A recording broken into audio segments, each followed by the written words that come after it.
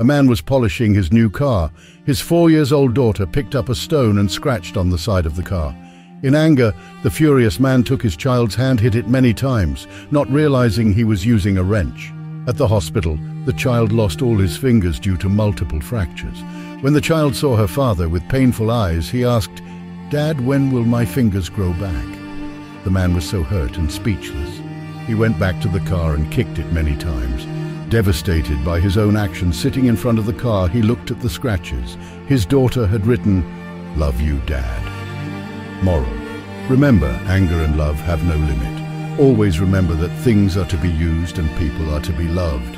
But the problem in today's world is that people are being used, things are being loved. If you're not following me, you're probably never going to see me again. If you're then, congratulations, you're growing every day.